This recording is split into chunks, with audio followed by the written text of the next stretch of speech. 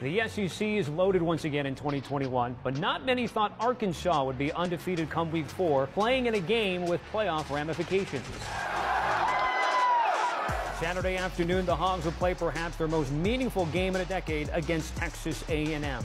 Coming into the year, the Razorbacks weren't ranked at all since 2016, but they certainly showed the strides they made as a program under head coach Sam Pittman in week 2 against Texas.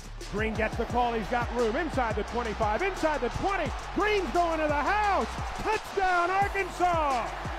For Texas A&M, they were expected to be a playoff contender coming into this season, but they faced some adversity in week 2 on the road against Colorado when they lost their quarterback Haynes King due to injury.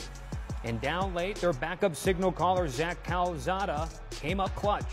Calzada in the pocket, rolls to his left, floater for Spiller, touchdown, Aggies! After Jimbo Fisher's contract extension made him the second highest paid coach in college football behind Nick Saban, that came with expectations to be a contender year in and year out. So will Fisher and the Aggies stay on track 2 weeks prior to a potentially massive home game against Alabama? Or will the Razorbacks get off to a 4-0 start for the first time since 2003? We're in for a big-time clash in Arlington Saturday afternoon on CBS.